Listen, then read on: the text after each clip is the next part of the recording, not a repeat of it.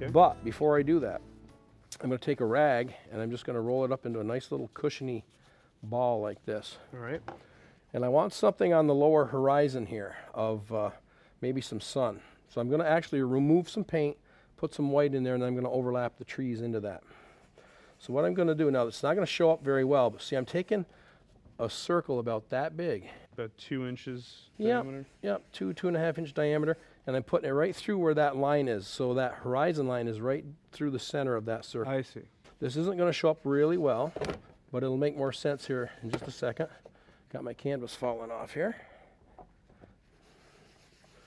I'm getting rid of the excess paint. Then I am going to wash my fan brush. Alrighty. Because I've still got that yellow from when we did the line way back when. I'm going to pick up some of this firm white off the palette. This is titanium white, a good amount of paint, really loading the brush up nice and heavy, lots of paint. And I'm going to come in and I'm going to kind of paint that circle. And that's not the sun. Everybody's going to say, oh my goodness, he's lost his mind. It looks like a huge sun, looks like Jupiter.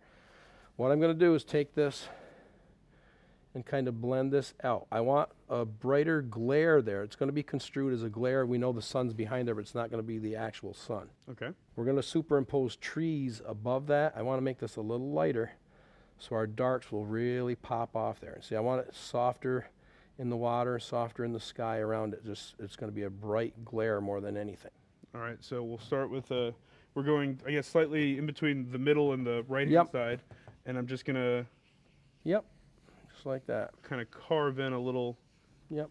All we're doing is taking some of that paint out of harm's way, because if we try to put that white in there over the top of all that yellow, it's not going to be very bright. Alrighty. All right. Perfect. Okay. And then you just paint it in with some thick white on your fan brush. See, it doesn't show up very well right now. Once we put some of this dark land in here, that's really going to show up more. And the nice part is if it didn't show up as bright as you thought, you can actually come in and put a little more white right in the middle of that to really brighten it up. Makes it really pop. Right. We're looking for light and dark contrast on this. Right now we got a lot of lights and midtones in that sky and water. We don't have anything dark. Once we start carving some darks through here, it's really going to stand out. Okay, so I have there you go. Now wipe your brush off. Okay. And around the perimeter, you just want to kind of tickle it. Yeah, fluff it and pull it out. Yeah. Yep. Dissolve the hard edge so it doesn't look like we outlined a coffee mug on there. It was a coaster. This takes me back to my old days. Back when I first started out teaching, I actually started out, I was hanging some of my first early paintings in some of the local restaurants and banks. And a guy approached me and wanted to know if I could teach him painting. That's how I got started on this path. And I was actually doing a one-on-one with a fella for several months until some of his friends joined on, and then other people started hearing about it and just kind of evolved from there. So this is just like old times to me. Hey. You're taking me back 20 years, Mike. You're welcome. Stroll down memory lane. Alrighty. All right. Okay, now I'm going to switch over. I'm going to lay that brush to the side. I'm going to take this 1-inch scenery brush. Okay. I love this brush for foliage. The reason I had this designed with the bevel on it is we can actually load it like this and really open that corner up. Some really nice effects with it. I'm going to actually take, now since this is a silhouette, this can afford to be quite dark. So I'm actually going to, believe it or not, I'm going to take red, okay, a little yellow. I want something kind of orangey and warm. It won't be a burnt sienna color, but I want something that's kind of an orange. Kind of a yellowy orange. Maybe something like this. And see, it's going to be a texture stroke, so you want to get enough paint on your brush. Notice I'm kind of loading it on the top corner of that. Of the edge. That's the important part where we're going to do all the work is on that top corner. And see, I just tap it like this, and really, I think you're going to need a little more paint in your puddle there, Mike. But just see, you should be able to actually see a texture right on your, right on your palette, and the brush should look very open and loose like that, and spread out, not matted together. Like that? There you go. Hey. Now see, we got a lot of paint, so we can afford to use a light touch. All right. So let's practice here first. If you were a major league pitcher and they called you in out of the bullpen, you'd get a couple warm-up throws, right? I would hope so. All right. Well, I like to be fair too. So see, if you take this like this and you just touch, It gives you that nice, loose, leafy texture. Now, you don't want to work the same area too much. If you keep working the same area, see, that looks pretty good. It looks like trees. Right. But if you keep working it, it starts getting really solid. Right. And then it tends to lose that airiness and doesn't look quite as much as like trees. So. Okay, so just... It's all in the touch. You got it. That's it. That's all there is to it. This bevel on this brush makes that so easy. Okay. Yep. Now, so you've knocked all the paint off on that practice board, so you're going to have to pick up more on your palette. I actually had to mix up a little more. I'm not going to use this throughout. I'm going to have this kind of around this sun glow. Now, it's probably a good idea right now. I can tell, experience tells me that I'm going to have to thin this down a little bit. So I'm going to take a little bit of this clear medium, just enough to thin the consistency a little bit. It'll help it stick over all this paint because we've got a lot of paint on this canvas so far. So like I said at the beginning, you have to thin these subsequent layers down to stick over the thicker stuff. Alrighty. So I'm going to kind of fashion this in my mind. I'm looking at my horizon. Let me draw you a little sketch here.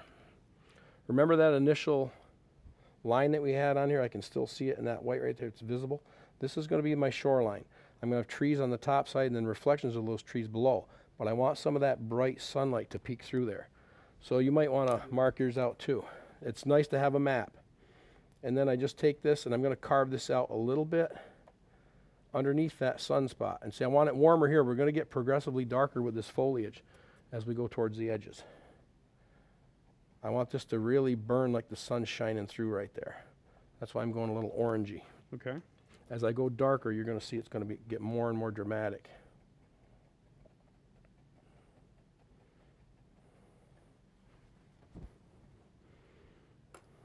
Yep. Think of your sunspot and leave some of that light showing above your tree line.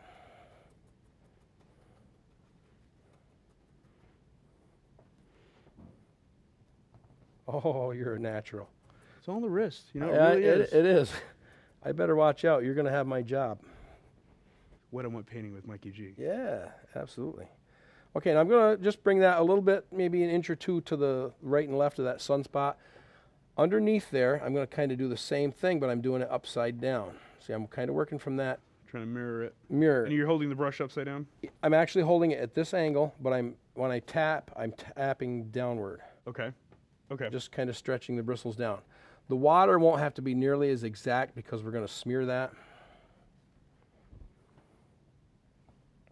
We want to make it a little blurry. Yeah, you want to maintain a little bit of the texture in it just like you're doing. Yep. Yeah, and fill in these holes a little bit. There we go. Easy as pie. Now from there I want to start darkening the value. Remember, value just means how light or dark a color is. I'm going to take a little more red into that, a little touch of blue. I'm going to go darker yet, so don't go as dark as we can possibly go yet, but I'm taking more red and a little blue, which is going to give me a color maybe something about like this, give or take. Kind of a really dark brownish orange. We're just going to kind of continue this shape? Yes, but here's the key. Okay. I don't want to start right where I left off. If I start right here, it makes it hard to blend it into that. I tell my students, I remember my grandmother used to knit me yarn mittens with variegated yarn, and you know how it flows from one color into the next seamlessly. If I start right here, it's hard to get that to fade in. I'm going to start way over here, and then I'm going to weave it. Now watch what happens. I've knocked most of the paint off the brush right here. By the time I get over here, if I just kind of go back and forth, as I'm tapping, they just weave together seamlessly. And I'll bring this color right down to the horizon line. I'm going to do this on the left-hand side of that sun as well as the right, which means I'll do some of it over here. But start out a little farther than you want it to go, and then you can easily bleed it into the previous lighter color. See, that's going to set up a glow of that sunlight shining through there as we get darker as we go across and away from it. Yep. We're going to end up getting quite dark here before we're done, especially on the outer edges.